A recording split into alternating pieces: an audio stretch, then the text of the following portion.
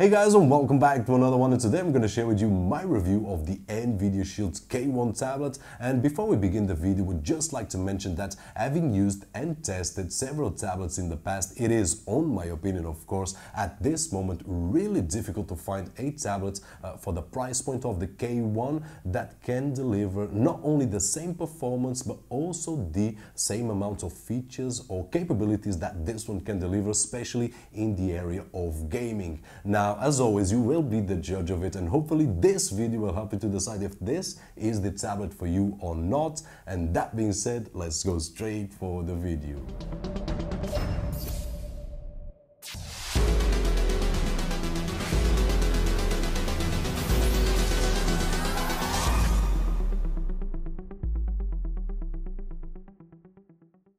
And here we are with the Nvidia Shield Tablet K1 that features the ARM Cortex A15 quad-core CPU, the Nvidia Tegra K1 GPU, 2GB of DDR3 Ram and 16GB of flash storage with Android Lollipop on an 8-inch display with a resolution of 1980 by 1200. And going through our usual quick unboxing experience, once we open the package we will find the Shield K1 protected by a plastic envelope and a user guide. And that is it. So for those of you that are thinking about purchasing this tablet, just make sure that you already have a USB to micro USB cable or get one on the side so that you can charge the tablet as soon as you get it. Now, once we turn it on, we will face the usual Android setup guide, and in no time we are ready to use it. And a nice surprise was an update to Android Marshmallow 6.0 waiting for me, which, as you can see, it's an online update, so no hassle at all. Just press the button and the device will do everything for us. And before we move on, one of the features that I love on Marshmallow is that now we can effectively make use of the external storage to install apps, especially heavy apps such as games,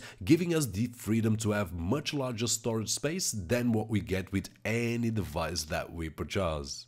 And now taking a closer look at the K1, on the left hand side we will find a headphone jack, mini HDMI, micro USB and a left speaker. On the right hand side the right speaker, and regarding the speakers, beside outputting sound on both sides, they output as well to the front, which on my opinion is great when we use the tablet handheld. Moving along to the top, one micro SD card slot, a volume rocker and a power button. At the front left, a 5 megapixel front facing camera, and finally at the back that Shield logo along with a 5 megapixel camera. And in terms of build quality, I really liked it. It feels really solid on the hands, all covered by a nice rubber material that will help to have a better grip on the tablet. And although some might say that it doesn't look premium because it hasn't a metallic enclosure, my opinion is that Nvidia here really nailed it, building it in a material that will actually take some abuse from us. And moving to our usual benchmarks on network speed test using a Powerline adapter, we got 76 megabits per second on download and 20 megabits per second on upload. Which, by the way, the Powerline adapters that I'm using at this moment are the Devolo Powerline adapter kit with gigabit connection and Wi-Fi AC, and for a full review just check out the right top corner of this video. And on disk speed test we got 95 megabytes on reads and 53 megabytes on writes.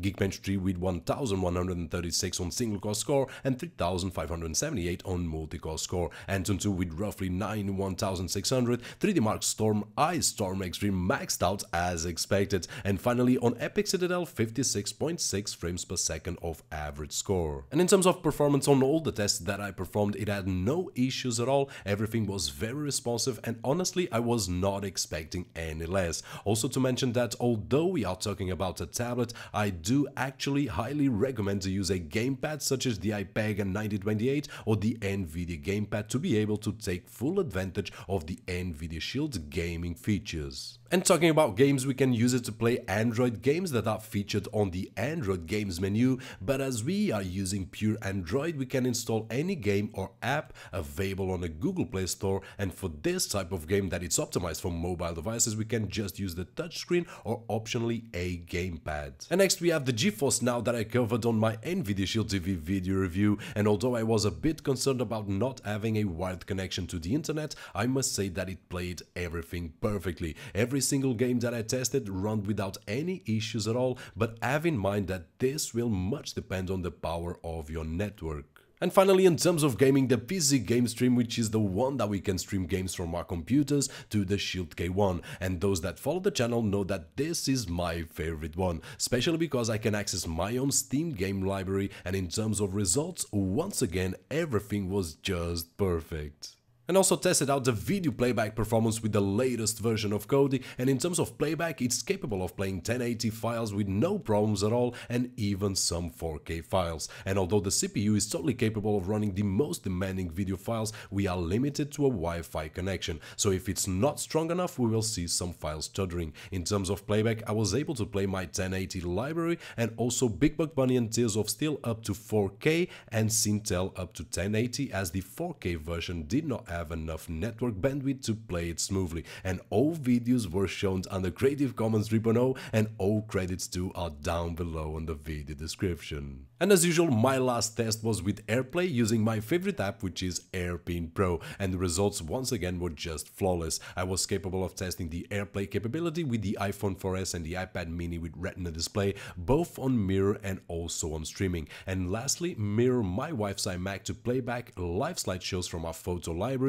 and doing my usual test with magazine-style slideshow, sliding panels and vintage prints. The experience was very smooth, both on image and also on audio. And to finish up, I also streamed a Apple event, and the result was just as good. So the tablet is capable of streaming high bitrate files without any issues at all. And on my opinion, of course, is that everything that we have seen so far on this video is also possible to be played on our TV by connecting a mini HDMI cable to the Shield and to our TV. And all we need to do is select the mode that we prefer, and honestly I prefer the console mode. That gives me the feeling of being using a Android TV box with pure Android that I simply love. And for those of you that have 4K TVs, we also have the option to output 4K, which is just awesome. And in terms of battery, the overall duration of any mobile device is very subjective, but I made some sample tests that hopefully will help you to see what is the average consumption. And by the graph, we can see that YouTube playback and game streaming console mode will consume roughly 6% during 30 minutes, while Kodi playback and game stream will drain 9% over 30 minutes of usage. And before we move on to the conclusion, just to mention that as usual on any mobile device that I test,